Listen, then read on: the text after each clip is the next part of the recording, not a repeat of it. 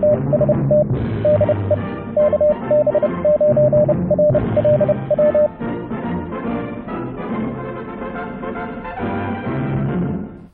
YouTubers and fellow hams.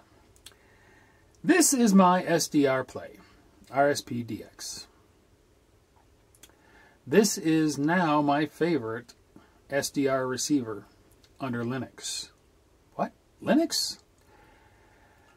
This was donated to the channel around 4 years ago, maybe 5. I did a video back then on installing it under Linux, and back then it was a bit of work. Their API was a little bit sketchy, a little buggy, locked up occasionally. Performance wasn't all that great. You didn't really get access to all the features of the hardware. And it was kind of a pain to get going under Linux. Well, over the last couple of years, that has changed. Big time. In fact, this is now probably one of the easiest SDR hardware receivers to set up under Linux. And it is a beautiful piece of hardware too. The features this thing has, the sensitivity of it, the range. This goes from well down to the kilohertz range, well up into microwave. Very sensitive receiver. And now, with their software improvements under Linux, their support for Linux, and I think they also support Mac as well now, not just Windows only anymore, it works with everything. There's a soapy SDR module for it, which soapy SDR is a framework that supports different SDR hardware, and then any software that supports soapy SDR gets access to all that hardware. So it's like a man in the middle, an API. And so this works with every Linux SDR application now that supports soapy SDR, which is pretty much all of them. And it's really easy to set up. It's painless to set up. Not only that, SDRPlay has their own SDR program now called SDR Connect that's cross-platform. It's available on Windows, Mac, and Linux. All three. So yeah, they've really done a great job improving their Linux support. So I'm going to walk you through installing their API, their software, and then building the soapy SDR module to get access to this great hardware from all your other Linux SDR applications. And I'm going to do it on my Lenovo. I got the cheapest laptop that Best Buy sold a couple of years ago when I was first sick with long COVID. Under Windows, it was useless. It was ridiculous. Under Linux, it's great. But I have never installed any of the SDR software on here. So we're going to go through a fresh install of SDRPlay's software, build the soapy SDR module, and get GQRX working with it as well. So let's go to the computer. All right, the first place we're going to want to go is to sdrplay.com/downloads. That'll bring us to the downloads page. Now there are two things that we're going to need to download. Obviously we're going to need their API. This is the interface to the hardware. An application programming interface is what API stands for. And this gives a standard set of commands that applications can use to talk to the hardware, and it translates those to the actual hardware commands. So we will download that first. I'm going to right-click on the API page and open in a new tab, but you can just click on this to open it up. So we're on the API page. This is a fairly nice website that they have, by the way. You can translate to other languages right here if you're not using English. But we'll scroll down here, and we can see that they have 3 download buttons for Windows, Linux, and Mac. So they're supporting all 3 platforms. So I'm going to go to the Linux tab and hit download. And it's got a CAPTCHA. So we'll go ahead and click on this to download the API. And that should start the download. There it goes. The other thing I'm going to download is SDR Connect. This is their SDR program, which we'll look at as well. It's very nice, and it's of course multi-platform now, Windows, Linux, and Mac. So we'll go to the SDR Connect page. Okay, you might see this with Chrome. The unverified download blocked. That just means that Chrome doesn't recognize this as a safe binary. but that's okay. We can tell it to go ahead and download. You'll see this on the other program too. So I'm going to go ahead and say download unverified file. I know it's safe. It's coming from SDRPlay. So that's downloaded. I should have pointed that out before. We'll see that again in a moment. So SDR Connect, we'll scroll down here to find their download link. There it is. Windows, Linux, and you see also there's an ARM version, which would be for the Raspberry Pi. So I'm going to download the Linux x64 version. I'm running on an Intel processor. I'll hit that. And again, a CAPTCHA. We'll click this. And I should probably end up getting another warning. Yeah, unverified download blocked. So I will go ahead and say download it anyway. While this is downloading, we'll go ahead and install the API. So I'm going to go to my downloads folder. And here you will see SDRPlay RSP_API Linux.run. So this is a shell script. You can run it with most Linux distributions from the graphical interface here. You might have to right-click on it, select Properties, and go to Permissions, and select Execute, Allow Executing File as Program before you can run it. I can right-click in my Downloads folder and select Open in Terminal, and it will open a terminal in that directory. See, I'm in the Downloads directory.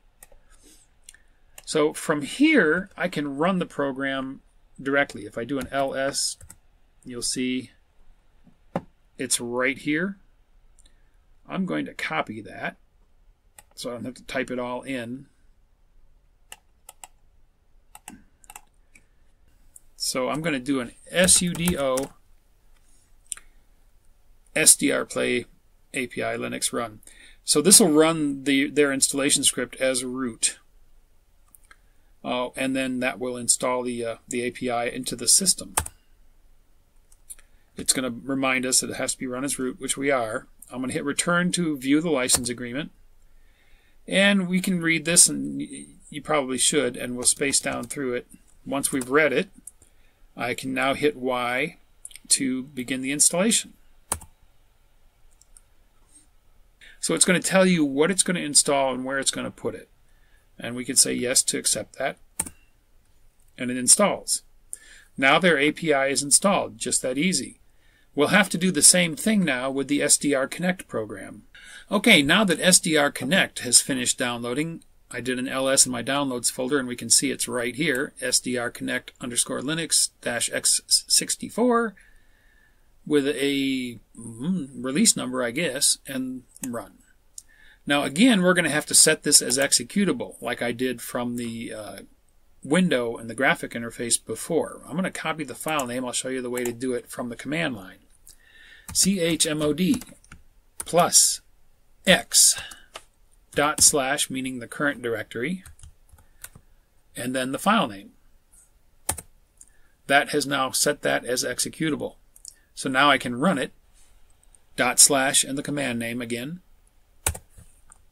It's going to verify the archive, and then it's going to tell us it's recommended that you run this installation as a regular user that has sudo capability to be able to install both the system and user parts of this install, which we are doing. So let's go ahead and return to view the license agreement again. It's pretty much the same boilerplate license, and I'll hit Y to continue. Installing the SDR Connect follows. By default, SDR Connect will be installed into /opt SDR Connect. You can choose where else you'd like to install it, but we're fine with that. Do you want to continue? Yes. Create a new menu entry. Sure, I'd like it to create a new menu entry in my system. Installation has finished. Just that easy. At this point, we should be able to run SDR Connect and see the SDRPlay. Let's go try that. Alright, I have just plugged in my SDRPlay. I've got it connected up to my Discone antenna. I'm going to come up here to my menu, and they put it in Other. There it is, SDR Connect. And this is SDR Connect, their SDR program. And you can see it found my SDRPlay. we are ready to go. Just installing their API in this program, we are ready.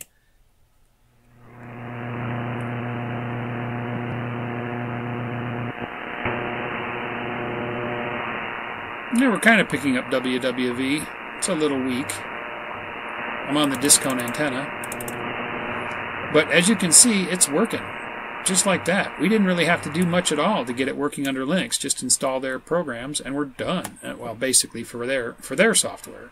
So great. It works right out of the box real easy with SDRPlay's software. Now, to get the other Linux apps running, we're going to have to compile the SDRPlay module for soapy SDR. Don't let that scare you. It's real easy. Just a few steps, few simple terminal commands that we'll copy and paste. So let's go back to the computer and set up that. Okay, in order to enable the support for other Linux programs, we're going to need to install something called soapy SDR. This is the GitHub for their plugin for the SDRPlay. I'll put a link in the video description below. But before we can build it, if I scroll down here, there is instructions. Here we go. Right here. But before we can do any of this, we need to install a build system. Compilers and all that good stuff that we need in order to build this software. Now, this is really not that hard. These simple steps are going to build it once we install some stuff. To install things under a Debian-based installation, I like to use Synaptic Package Manager. What I like about Synaptic Package Manager is you get to see all the dependencies that are being installed, and it makes it easy to find things. So, for example, the first thing we're going to need, if you don't already have it, is Build Essential. So I'm going to search for build-ess. There it is at the top. Build-essential. Now, it's already marked green because I've already installed it, but what you'll need to do is click on this checkbox and select Mark for Installation. Along with Build Essential, we're going to need CMake. So we'll type in CMake, and here it is. Again, I've already installed it, but you'll want to check this box and select Mark for Installation. There's one other thing that we're going to need, and that is the development files to build soapy SDR. So I'm going to search for soapy SDR-dev. And this is it here, lib soapy SDR-dev. These are the development files.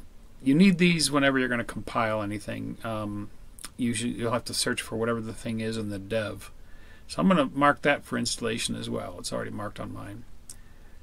Okay, what else do we need?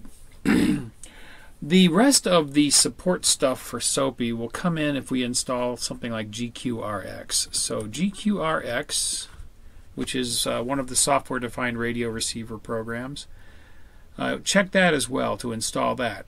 And that will give us the rest of the soapy SDR framework.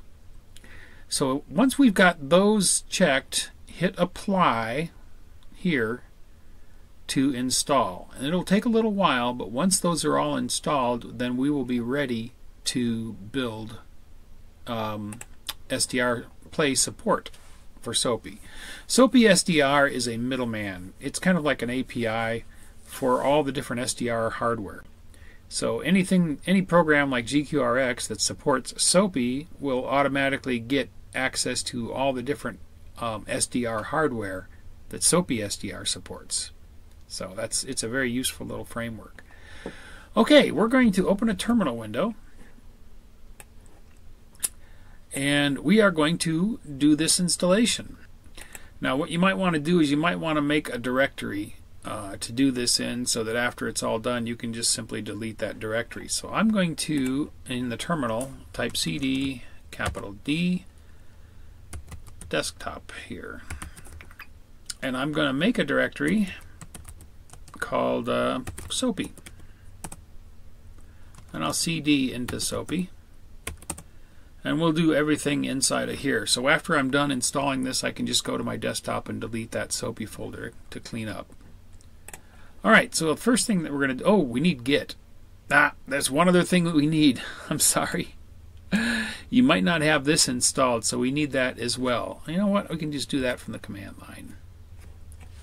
Here in the terminal, I can type sudo apt install git.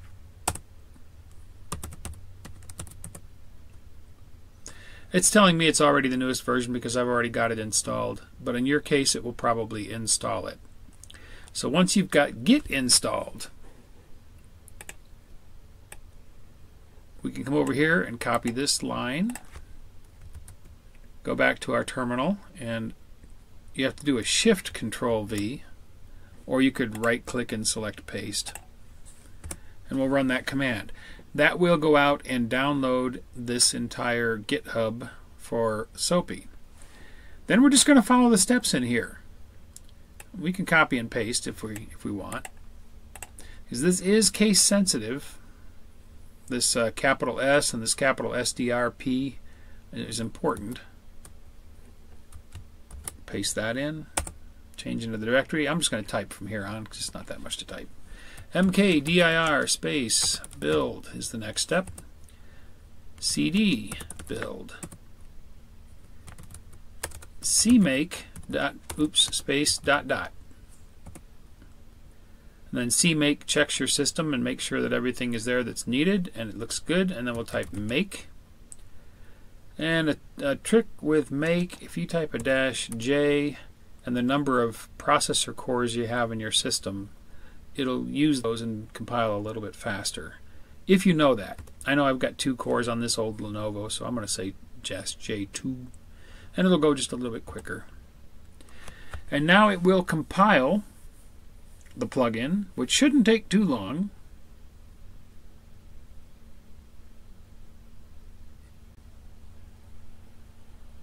Okay, it's done. Now I can type sudo make install, the last step. And it's done. We now have support for the SDRPlay with all of our other SDR software. And let's run GQRX. Now when GQRX comes up, you're going to want to hit this little configure IO devices. Under device here, click, and that'll show you all of the hardware that's available. And you can see right here it recognized my SDRPlay Dev 0 RSPDX with a serial number. So it recognized it right off the bat. It's working. If I hit OK and I hit play, it starts. Turn that volume down. I'm on the wrong antenna. Oh, you can see here if I go to the input controls, we have the SDRPlay's hardware settings.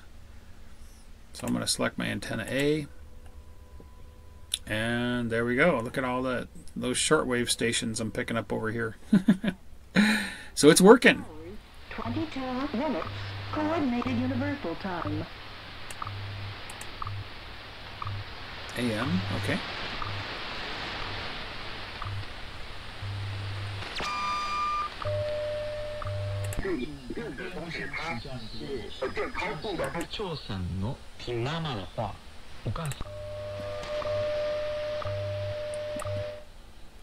So there you go. It's pretty easy. You can get an SDRPlay running under Linux real quick and easy nowadays. That's wonderful. This is now my new favorite SDR hardware. I used to like the AirSpy, but the AirSpy is even harder to set up now than this, and this outperforms it. I know they're a bit pricey compared to, like, you know, the NoLX or the AirSpy, but it's really premium hardware. The performance is great. So I hope that was helpful for you if you have an SDRPlay, and we'll see you in the next video. Thanks for watching. If you enjoyed the video, don't forget to give it a thumbs up. Also, if you're not already a subscriber, click to subscribe. Join us on the Facebook channel for discussion about the videos. And if you'd like to help support this channel, please click to support me on my Patreon page.